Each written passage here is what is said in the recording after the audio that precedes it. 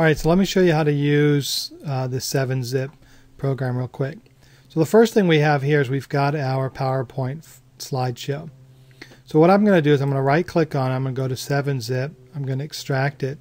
And what you can see here is it's decompressing the PowerPoint slideshow. And what's really neat about this is now it's created this separate folder. So your PowerPoint file is fine, you're not going to mess it up. So you can open up this folder here, and then inside the PPT folder you're going to see a media folder. So we'll open up the media folder, and as you can see I have all my images that I used in my e-learning course. So what this really does is it allows you, when you're finished with the course, it allows you to quickly create a media folder for all of the images that you have in your course. So what I can do here is, and one of the things you'll notice is the images just have a generic image 1, image 2 label. So that's something you'll have to keep in mind.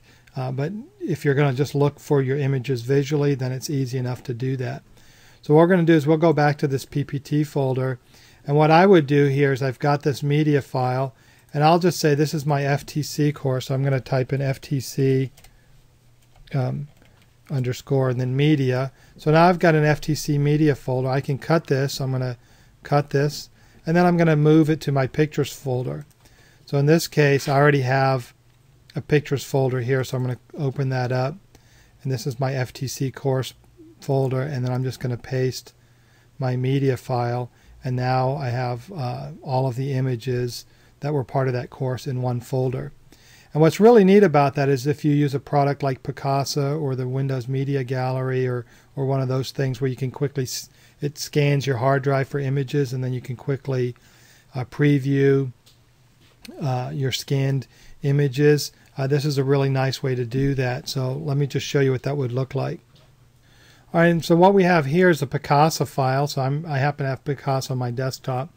So I've got my FTC course, and here's my media folder, and then when I look inside the folder I can quickly scan and find my images. So in this case I don't really care if my images are labeled or not, because I can visually see the images that I would be looking for.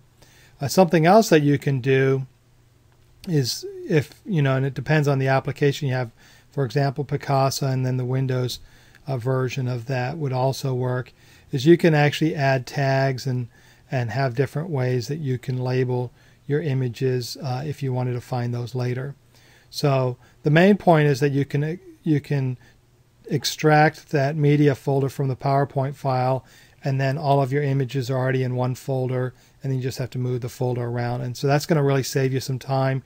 It's a great way to manage or quickly manage your images, especially at the end of your course when you want to take you can take your course and then pull the media folder out of that, and then you have all of the images that you used for your course. Now I'm going to